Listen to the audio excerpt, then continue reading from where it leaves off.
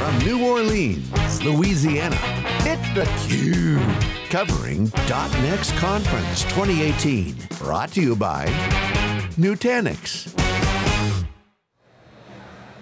Welcome back to theCUBE's coverage here of Nutanix .next 2018. I'm Stu Miniman with my co-host Keith Townsend. Happy to welcome to the program two first-time guests. We have Sherry Lautenbach, who's the SVP of America Sales with Nutanix, and Inder Sidhu, who's the EVP of Global Customer Success, also with Nutanix.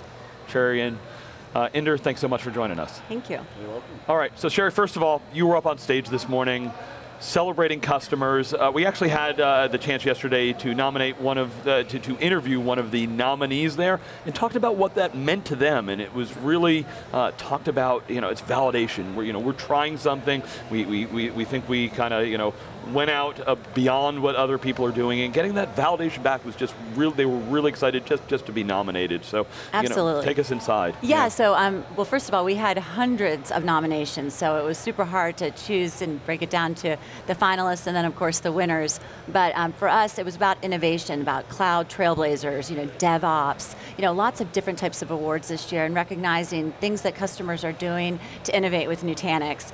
The best award we did have was our .Heart Give Back Award, and that, it says a lot about our company that we focus on what companies are doing to better the communities they live in and the world in general, so. Yeah, and JetBlue's the winner there. Absolutely. I have to say, it makes me even happier to talk about, I've got status with JetBlue because I fly to a lot of shows. Yeah, right, I can imagine. So they've been a great partner of ours, a great spokesperson, and they've really leveraged our technology to innovate with their company. So it was a great morning. All right, Inder, we've watched Nutanix since the early days. There's discussion about NPS scores, and when you come to an event like this, you can't help but feel the passion of the customers, over 5,500 people here. Talk to us about what your role is, your engagement with customers, that whole customer success and what that means. Yeah, customer success in my mind, Stu, is probably the single most important thing that we do at Nutanix. And the reason is because customers drive everything that the company does. It drives our employee behavior, it drives our partner behavior, it drives our product roadmaps. We're an outside-in company fundamentally, and therefore driving the customer success holistically, not just in terms of support after they might have an issue, but holistically end-to-end over the entire life cycle is very, very important for us. So we're creating an organization and investment, reporting all the way into the CEO to drive exactly that, and we're very excited about that. Right, and I call it customer obsession. So I've been at Nutanix 6 months. The first day I showed up to headquarters, they gave me my laptop, and then they brought me up to the customer support area and said, this is why we're so successful, because we are maniacally focused on ensuring our customers are being delivered value every day. And with a focus on our NPS score daily. So for me, that was super impressive, and we don't let up on it. Yeah, Sherry, and I love some of the pieces. You were talking about innovation, talking about developers. Yes. We've been talking to a lot of customers about their digital transformation. It's not just, oh, okay, I'm replatforming. Right. It's more than that, talking about what one of the customers said, it's business as IT. Right, absolutely. So digital transformation is clearly the buzzword, but it is all about what are companies doing to transform their businesses to become digital. And Dheeraj always says, it's to be in that digital transformation journey is all about what you do to transform not only your IT operations, but the business. And the business drives what digital transformation does. Absolutely, and it's not just creating things online or creating a presence, but it's actually innovating yourself to differentiate yourself from your competition. We've seen that time and time again on what Amazon did to bookstores or what Netflix did to Blockbuster. And those types of things are the innovation that drives the change. So, Inder, speaking of innovation, Nutanix digitally transformed themselves into a software company. You guys made a lot of announcements, a lot of new products in the pipeline, a lot of new features available, GA as of the show. Nutanix is becoming a bigger company, valuation over $9 billion. As you get bigger, it's hard to keep that NPS score over 90. Where's the focus and how do you do it as Nutanix grows? One of the things, I think, as we become a big company in terms of size and scale, in terms of our heart and in terms of our spirit, we're very much a small company. I go tell customers, there is going to be times when we'll screw up, but you'll never find any company that's going to work harder than us to drive your success. And that's where the intent is, that's where the focus is. We're going to do whatever it takes from a holistic end-to-end customer perspective. We're assigning customer success managers to some of our largest customers so we can proactively engage with them, especially along 3 dimensions. We're not like a lot of other technology companies where you try to just sell them technology.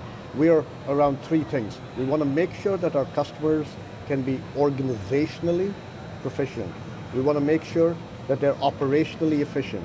And we want to make sure that they're financially accountable. All 3 of those dimensions have to do with stuff that's important to them. As we make them successful along those dimensions, automatically the technology starts to get adopted and they start seeing some benefits. So Sherry, let's talk about that customer success manager. Yeah. What are they empowered to do? Like, if there's a problem, how do they make it right?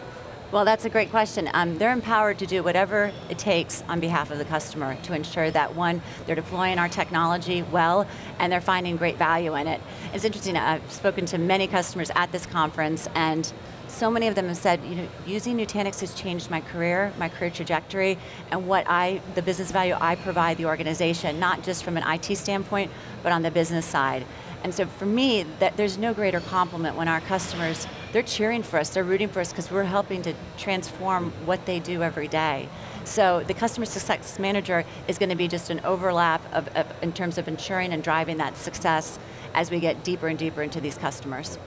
And what we're going to do is we're going to start out with customer success managers more at the top of the pyramid, some of the largest accounts. But remember, we still have hundreds and hundreds of account team members from Sherry's team and others, SCs, all of whom provide an even greater leverage, and then extending all the way through our partners.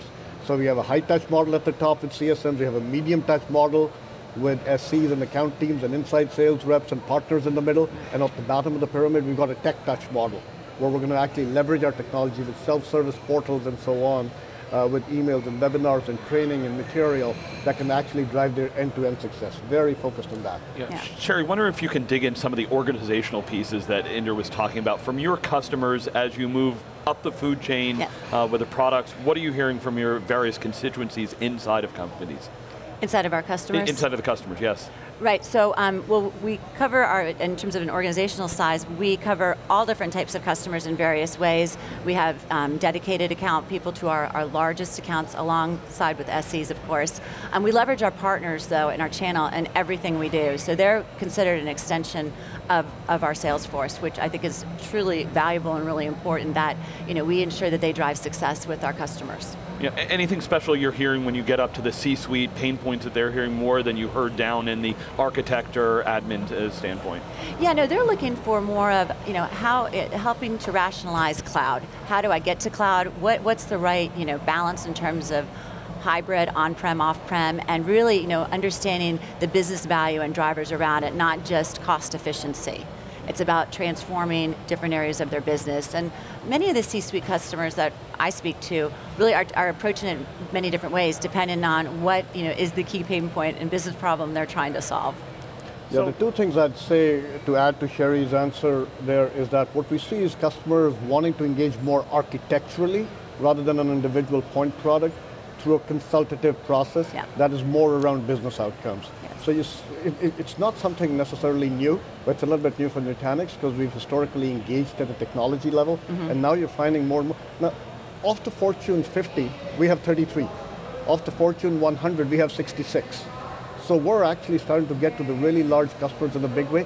They want a deeper architectural all-in engagement, and as our portfolio starts to expand from just HCI to Flow and Beam and Xi and all of those, they're saying, gosh, I just literally ran into a CIO in the elevator coming down this morning, and he said, gosh, we were thinking about doing NSX, but now that I came here and I heard about Flow and I heard about Xi, I think I'm going to go all in with you guys.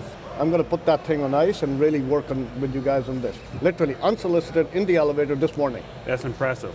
So along those lines of growth, you guys have a huge user community, 70,000 participants, and this morning, Dr. Brene Brown talked about having difficult conversations around diversity. I want to first give you guys kudos. This is, from a optics perspective, been one of the most diverse technology conferences I've attended, from the entertainment to the on-stage presence to the keynote speakers. Awesome job. As you guys are working towards having a more diverse user set, how are you helping your user community be successful along their careers from a diversity perspective and as well as a career development perspective? Great question, and yes, I'm super proud of the diversity things we're doing in the company. Just yesterday I hosted a women's in IT luncheon, so we celebrated the women around Nutanix, so that was all about building a network of all of our customers, female and male, they were included too, in this luncheon, and we had over 130 people, spent time, I said, let's exchange business cards, let's talk about some of the challenges you face. We had one of our board members, Sue Bostrom, shared some very personal stories about challenges she's faced and opportunities to help advance her career, gave a great perspective on that. We also had the CEO of Flywheel, she talked about failing fast and pivoting, and that to me was just great little lessons and tidbits that we can provide our customers to say, let's empower you to be even better and to build your network even more effectively. And if I can add to that, I think what we're always looking for is a diversity of ideas. And those diversity of ideas is not just a nice to have, it's a must have because it actually drives positive business outcomes from us. When we start to represent what our community of users and what our community of customers is.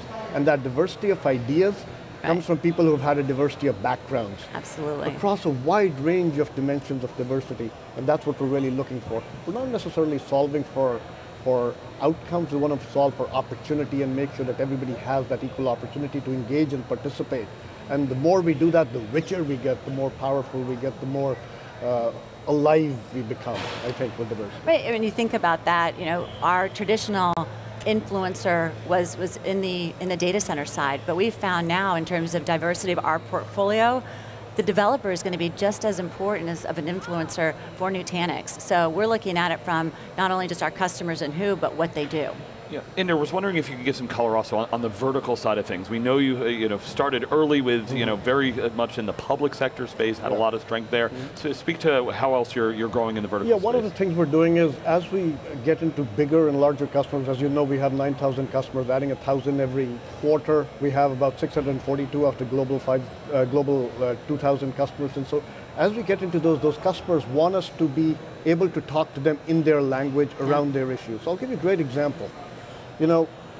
Recently we hired a guy, his name is Don Mims, out of Baylor Scott & White as a customer success manager. Here's a guy who's done everything with Nutanix products, implemented them all through Baylor Scott & White, 7,000 beds, 48 hospitals, and here's a guy who's implemented Nutanix, he's implemented AHV, he's implemented Epic.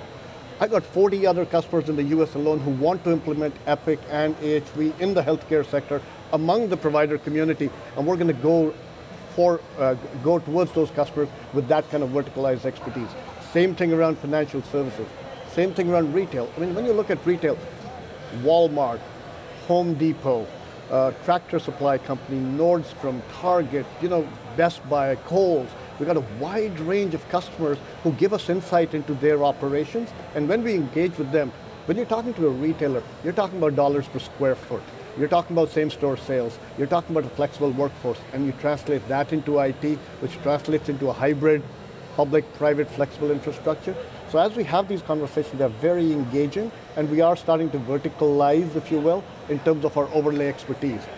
Salesforce, of course, is going to be geographic first, because of the proximity that's required, but we're going to have overlay both in the services and in the sales organization that's going to be very vertical as well. Right, and we have found that there are certain geographies and areas that we can verticalize in the field. So, for example, Tennessee or in California, we can build healthcare verticals, which has been very effective because customers want us to talk in their language, understand what critical business applications they can leverage with Nutanix. So we're trying to mirror as best we can the vertical kind of point of view in the field.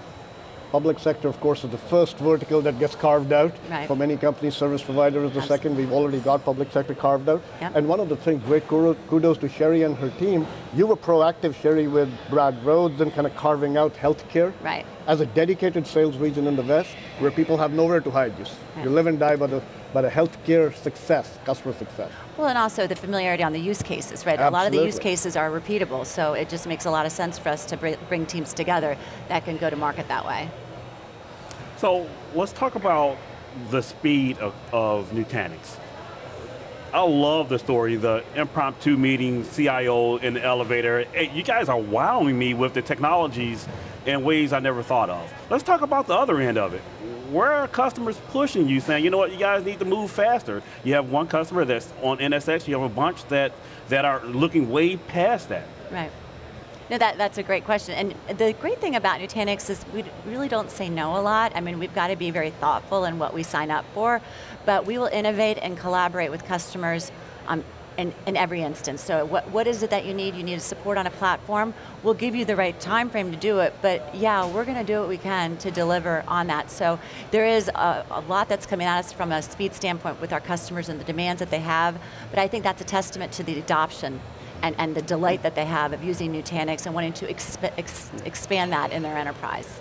And I think to some extent, Keith, I think your question is more about where are we perhaps falling short a little bit. And I'll tell you one area where perhaps we could do better, which is for support of a wider array of platforms. Yeah. So for example, when we go to Asia Pacific, a lot of our customers are telling us, gosh, you got support for Dell or Lenovo or IBM, etc. But what about other platforms that are local, Hitachi or Fujitsu or Inspur or Huawei, etc. So we're going to get very disciplined and structured around it. We don't want to overcommit and let anybody down, because extending support to multiple platforms is not trivial. But we want to make sure that when we commit, we say what we'll do and we do what we say. And that's a guarantee that we'd like to provide to our customers. Inder and Sherry, want to give you both opportunity, just final takeaways you want your customers to know about Nutanix as they leave the show this year. Well, we'd love for more customers to come on board. One thing I've seen with our customers that are here is that they love our technology, they're delighted. We've helped change jobs and careers with many of our customers, and for me, that's a huge privilege. Yeah. I'd just say that customer success is the single most important thing for us. For our customers, we might make a mistake every once in a while, but you will never find anybody who works harder on your behalf. We've got the energy, we've got the fire in the belly, we've got the agility, and we're going to do everything that it takes to make you successful no matter what, period, end of story. So we're all in, we hope you can be all in with us as well. All right. Inder and Sherry, obviously the passion is here from you, from your customers and the team. Thanks so much for joining us today. For Keith Townsend, I'm Stu Miniman. Lots more coverage here coming from Nutanix.next, New Orleans 2018. Thanks for watching theCUBE. Thank you.